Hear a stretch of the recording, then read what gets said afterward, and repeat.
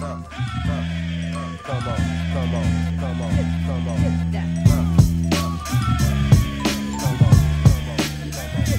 he gets all aggressive, I'm like, kids, stop. Dude sounded like Eminem got covered on a Kids Bop.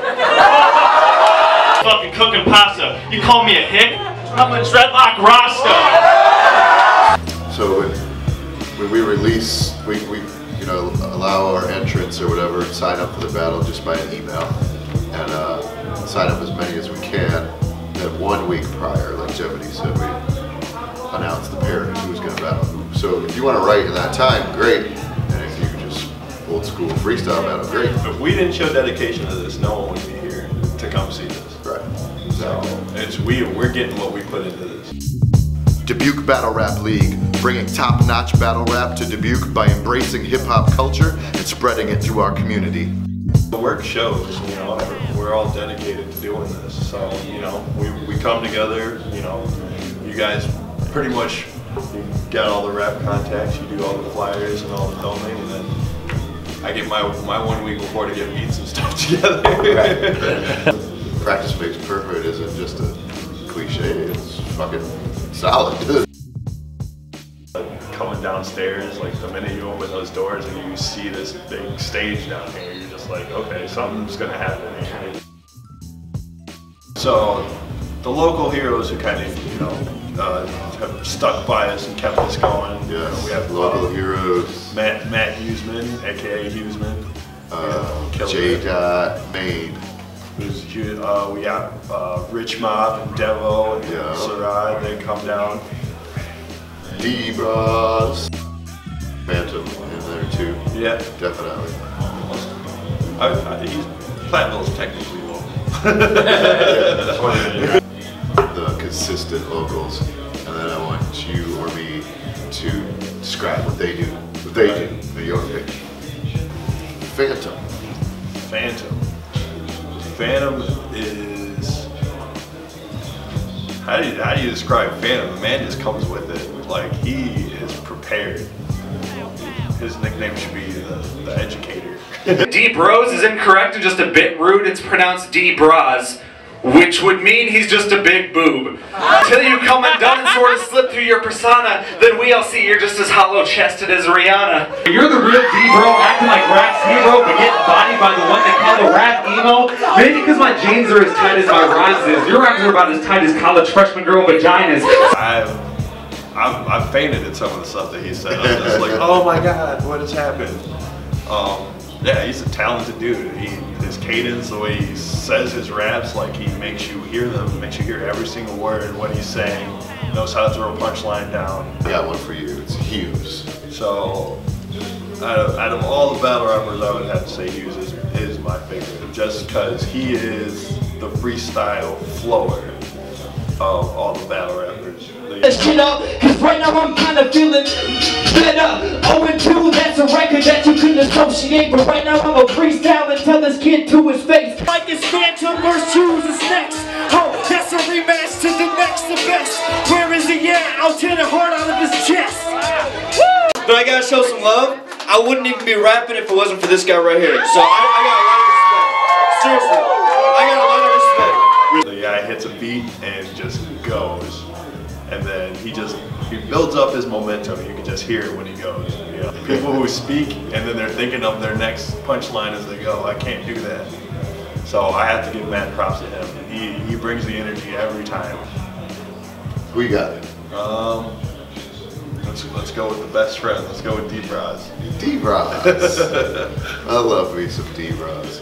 Hughes, but you can't fuck with me. Heard he got the HIV like Charlie Sheen. Seconds, D-Bros, then rebuttal. What are you doing? Man, you can't even rhyme. If I don't write your rhymes up on time, motherfucker couldn't stop me. You're in more shit right now than Bill Cosby. D-Bros is like a metaphor matador, and he's angry when he's battling, but he's not necessarily angry at you, he's just got fire in him, you know? D-Bros is like the fiery little punchline guy, got his backpack and he's gonna get up in your grill, and he rides the beats, he always picks beats, I love that. The battle rap.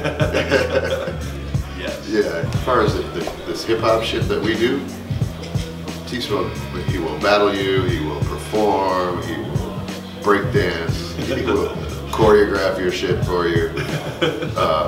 I mean, the kid just breaks it down, and he can freestyle his ass off. So in the battle, it's never given that you're gonna get him. He has some nice little disses, some nice little lines. He's a funny kid. You know, he's always smiling. So it's hard to go in after someone who's always smiling and happy as he is. You know, so when you're battling against him, he's got a good chance he's gonna get you. $100 and you beat me means outside in the parking lot you get sucker punched for my coins, nigga, because I'm Mario. And if you want to beat it back, I'm Wario. I'll beat your ass like Mario. I got something you can win, boy. And yes, I fly with Jenny Craig, boy. How loud they cheered for Sky too. You know, like that wasn't his 17-year-old rap, you know, but they were like. They asked to murder this guy like Hitler did the Jews. You think you can rap? All we fucking heard was a cock-a-doodle-doo. And that shit was obscene. You got fucking 3 shirts on. How many fucking shirts do you need? Keeping my flow steady. We don't need another competitor because I won this battle already. The turnouts have been great. The buzz, the words amongst people, and it seems like more and more coming out of their shell, even on stage. So. You guys got me battling the clerk at Hot Topic. No, stop it. Once we've listened to your CD, homie, just please stop it.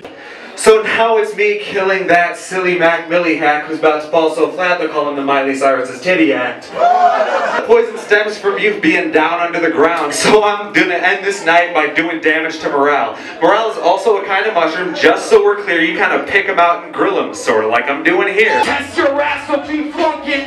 You're old as fuck, but you ain't Tim Duncan. Fucker, I'm gonna put him in the trunk. He's the love baby of Forrest Gump and Donald Trump. Speak of October, that's a victory you owe me. Drip had you body bagged until I shouted OT.